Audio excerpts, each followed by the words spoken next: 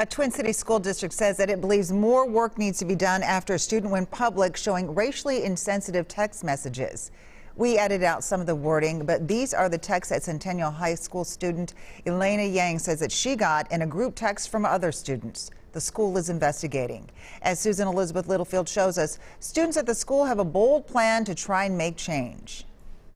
Nestled on the outskirts of the city, Centennial High School sits in the Circle Pines area. It's where Elena Yang says she's gotten a painful education in life. It's been going on for so long, and I feel like it's normal because they kind of normalized it, and I'm just used to hearing it all the time. She says she has been called racially insensitive words for years and recently got a barrage of hurtful words in a group text message with classmates. And they were just telling me that I'm useless and that I'm going to fail school and that my dad should go back to Hong Kong and the whole family can go with it. As mom, when you read through those messages, what did you think?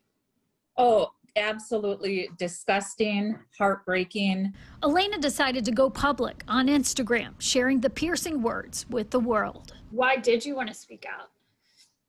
To show people that racism and bullying is real and that people do get away with it. A recent alumni told us she was also a victim to harsh words. I am very upset about it. She's helped organize a student and alumni walkout on Monday. Have you gotten a reaction from the school district? Absolutely. They are very supportive.